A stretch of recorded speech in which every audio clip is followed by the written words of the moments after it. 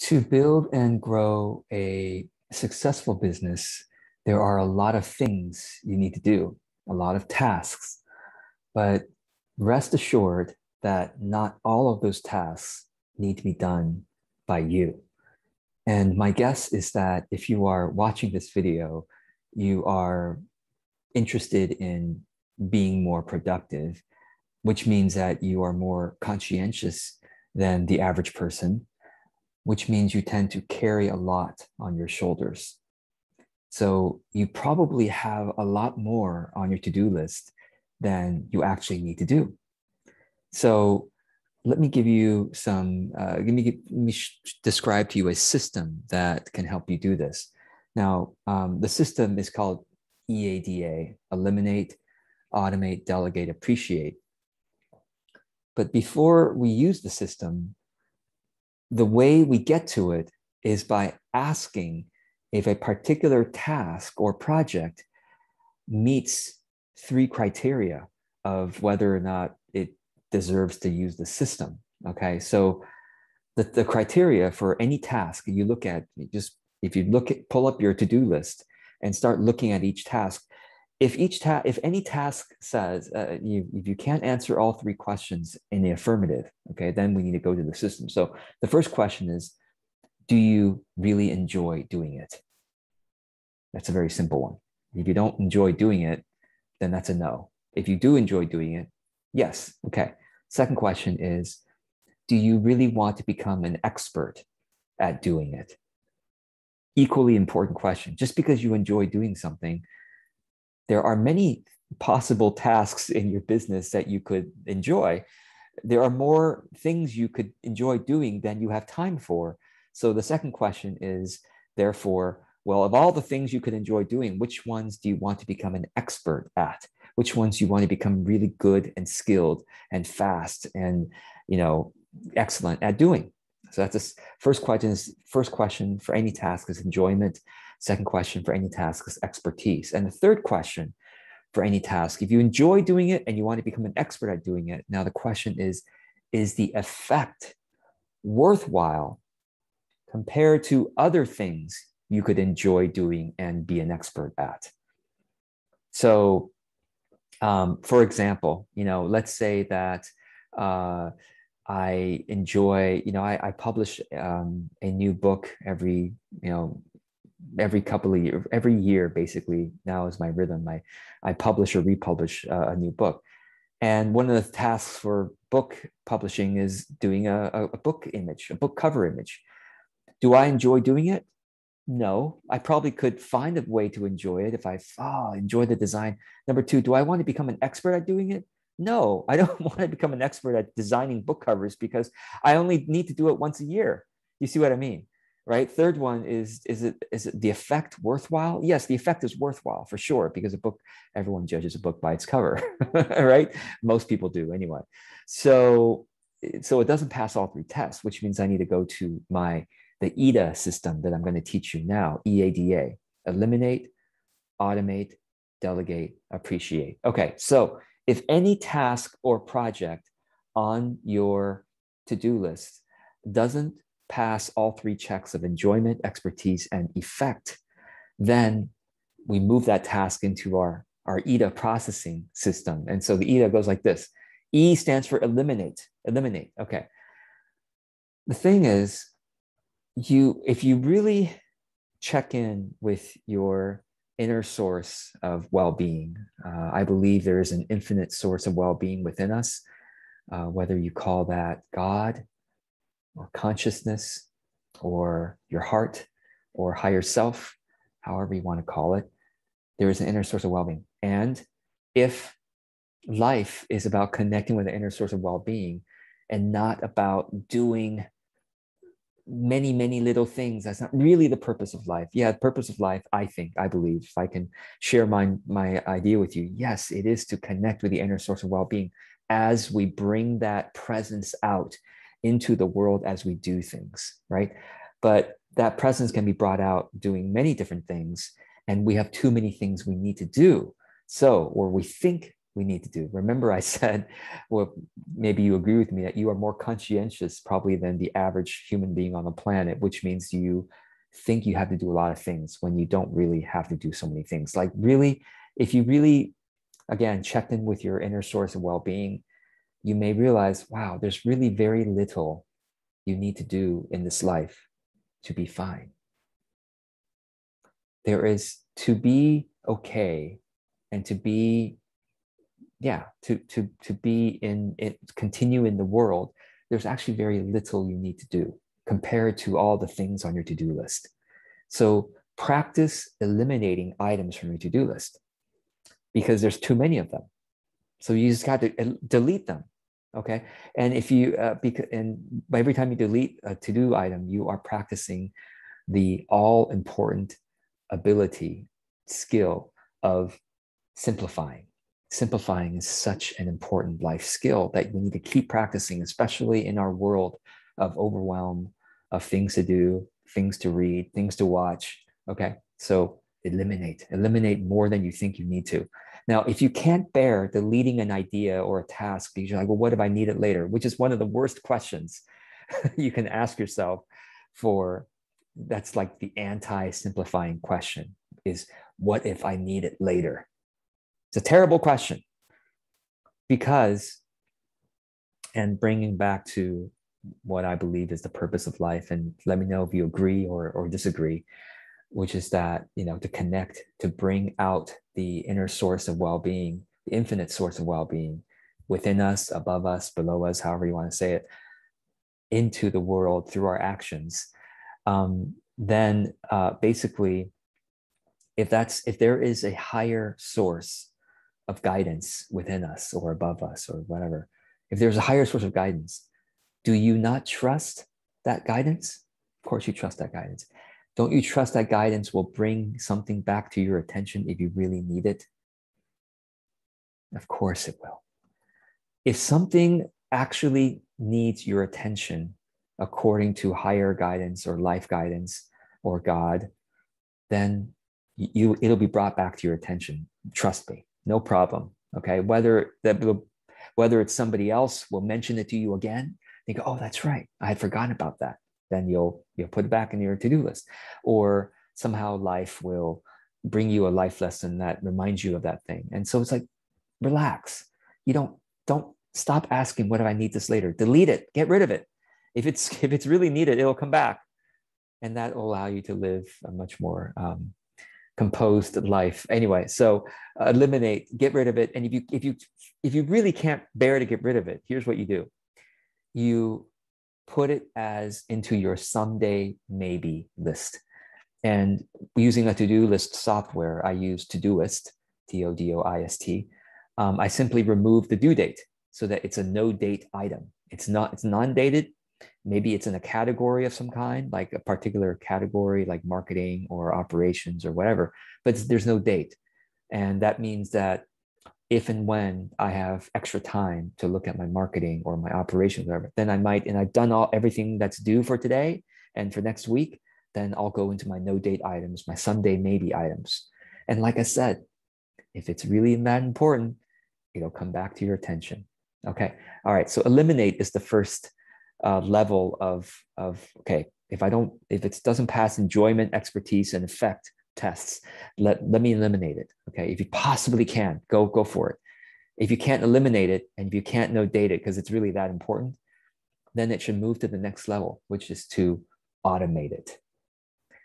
Automate it using software such as Zapier. I use Zapier. I have several Zaps running. It's called Zapier because each one of their little software things, the automations you set up is called a Zap. And anyway, so check out Zapier. I think I'm going to be teaching a course about that at some point, how I use Zapier. But Zapier is wonderful. It really eliminated my need to have an ongoing assistant or several assistants because it can do a lot of different things with automation, with software automatically. I mean, one simple example that a lot of you already use is some kind of scheduling software. Like I use Acuity scheduling. And so instead of going back and forth with someone, oh, when can we meet? I just send them my Acuity scheduling calendar and then they book a time that makes sense for them, and then reminder emails are all automated. So this is why I'm able to run a very successful self-employed business without any assistance, and doing everything on my own with a lot of balance and joyful productivity, because of automation, because of software. Okay, so automate is the second one. And you might say, gosh, this is worth it for me to mention. Software and artificial intelligence and robots are getting smarter and more capable by the day. And there is often a concern among humanity that, oh my God, they're going to take all of our jobs. And it's true. The way it's going, it's looking like software and robots are going to take a lot of the human jobs in the next 10, 20, 30 years. But I still rest assured. I mean, I'm sure there's going to be an excellent software business coach, if there isn't already one, marketing coach, marketing teacher like me, productivity teacher.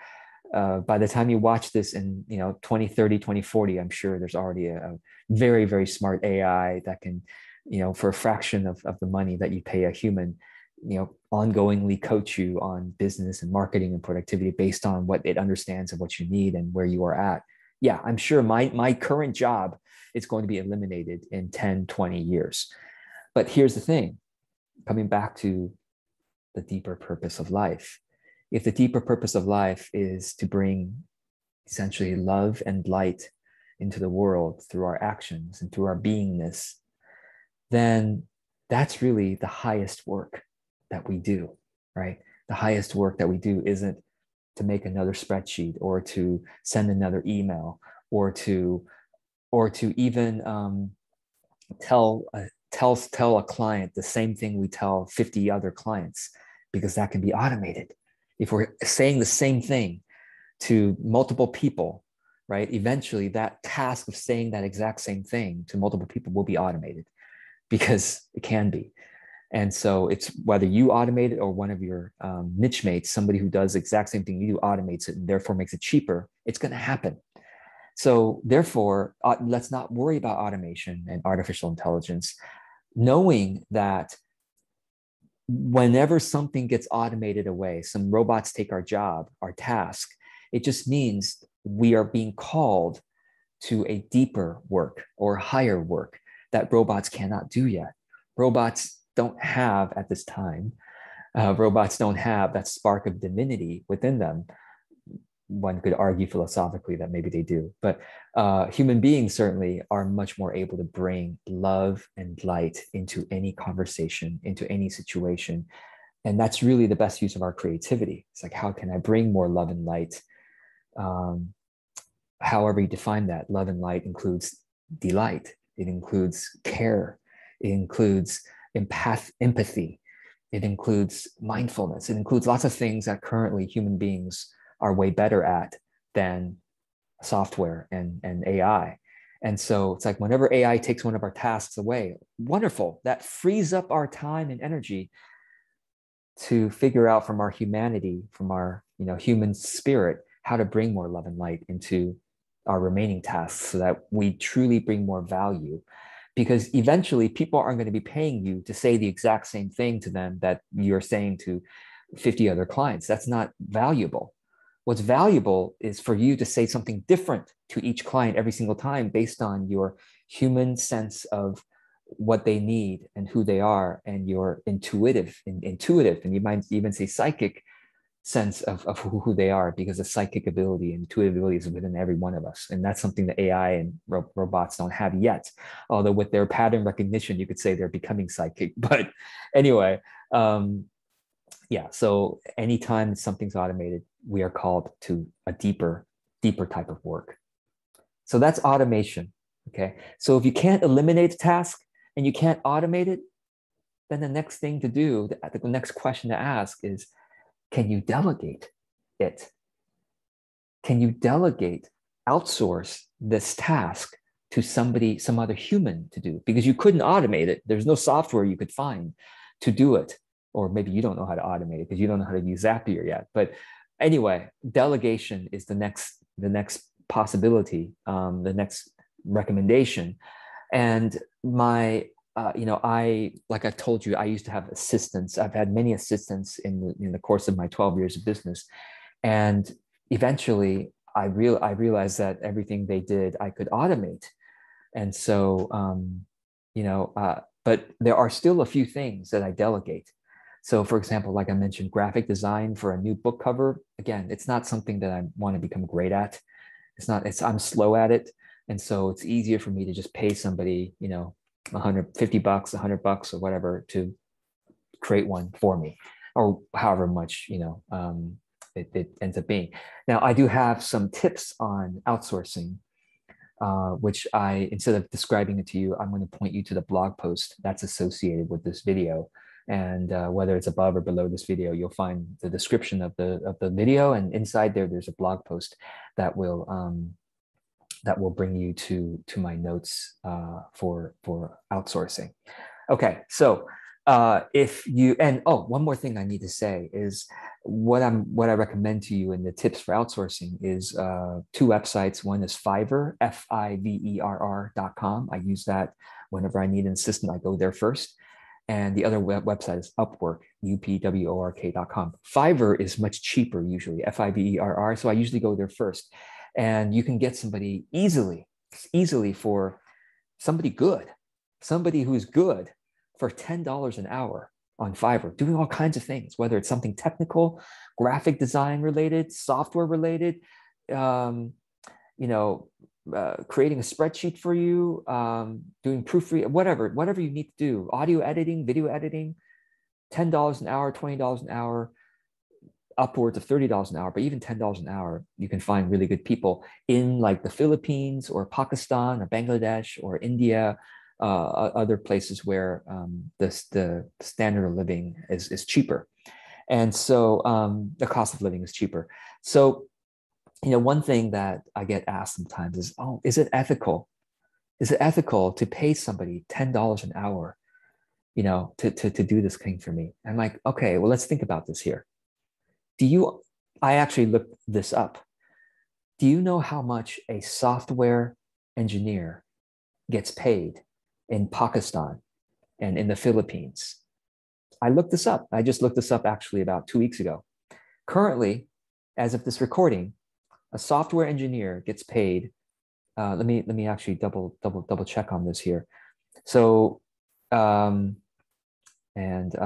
apologize for the delay here. I'm looking this. Yes, a software engineer in the Philippines or Pakistan, they earn about $6 to $8 an hour. $6 an hour to $8 an hour, US dollars per hour. A software engineer in corporate Pakistan or corporate Philippines earns $6 to $8 US dollars per hour.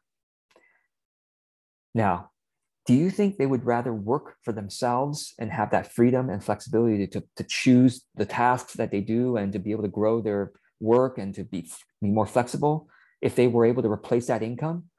Probably most, otherwise they wouldn't be on Fiverr. They wouldn't be putting their service on Fiverr if they didn't want to do that. So they're like, please, I wish that I had enough clients from this to replace my corporate income so that I can stay at home and work with, and be with my family or whatever. So it's like, think about this. If you pay $10 an hour, is it going to make more of a positive difference in someone's life if they lived in Pakistan or if they lived in California? Someone in California is not even going to want to take your $10 an hour. That's like a latte here. You see what I mean? So if you have $10 an hour to pay, because you're a self-employed person probably, and your budget is not super high. If you pay someone in Pakistan or Philippines, you are changing their life. Because they're like, oh my God, now if this person's willing to hire me for, 3 hours a week, even $30 a week, I could do 3 hours of work for them, software engineer, technical stuff, whatever it is. That makes so much of a difference to their life than someone in the United States, Canada, Australia, Europe, who for $10 an hour is like what? It's not even minimum wage in certain certain European and countries, right? So think about where your money is making the most impact as a global citizen. All right, so that's delegate. We talked about eliminate. We talked about automate. We talked about delegate. And if you can't eliminate something because it's really that important. If you can't automate it because you don't know how, if you can't delegate it because you don't have the budget, okay, then finally the last thing you have to do, if it's that important for you to do, is to appreciate the task. That's the last letter of EADA. Eliminate, automate, delegate, appreciate. That's it. The last thing, that's the only thing left. If it's really something for you to do, if it's that important, you can't eliminate it, automate, delegate, then you can simply, then you must, then you, the only thing left is to appreciate it. Appreciate. What do I mean by this? What I mean is this: any task on earth, anything that you must do in this life, if it's truly for you to do, anything, whether it's bookkeeping, whether it's graphic design, whether it's sending this email, whether it's cleaning your toilet, whether it, whatever, anything that is really for you to do in this lifetime, there is absolutely the opportunity to appreciate that task. Anything. I don't care. Are you talking about doing your taxes? No, most of us don't like to do it, right? But still, even that, even the most onerous task that is for you to do is, if it's for you to do, that means, in my opinion, by definition, there's an opportunity to appreciate it. Otherwise, it would not be for you to do. And to appreciate it means you need to, again, tap into your inner source well-being, which is a practice that I do multiple times an hour. I've talked about this before. If you Google energy reboot, give it a try. Google it, energy reboot, and you'll find my practice that I do multiple times every hour during my workday that allows me to reconnect again and to appreciate again the task that is in front of me. So I hope this is helpful. Remember, you probably are doing too many things or thinking you have to do too many things. So look at your task list, look at your to-do list. And even if you spend just 10 minutes once a week, that's all I'm asking of you. Try this out. 10 minutes once a week and look at your to-do list. And for each item, however, whatever you can do in those 10 minutes, look at each item, okay, and say, do I really enjoy it? Do I really want to become an expert at it? Is it really worthwhile? Effect. Third E is effect. If it's really the effect of it is really worthwhile compared to everything else I can do. If it's truly all three, then I keep doing the thing. If it's not any of those three, then let me go to my EADA system: eliminate, automate, delegate, appreciate. Just do that for 10 minutes a week. And you might, in that 10 minutes, you might be able to run this system through for like 2 or 3 tasks, but that'll help you to kind of fine tune, calibrate your mindfulness about what is really worth keeping on your to-do list versus what is worth handing off to somebody else, some software, or getting rid of it entirely. Okay, so go for it, give it a try. I look forward to any reflections you want to share below or any comments. I can try to do a quick answer. And with that, I wish you well. Those of you who don't know who I am George Kao. That's Kao, Authentic Business Coach. I love talking about how do we grow a meaningful self-employment that allows us to be really balanced in our work, rest, play, our life. So if you enjoyed this, I look forward to seeing you in another video. I wish you well. Take care.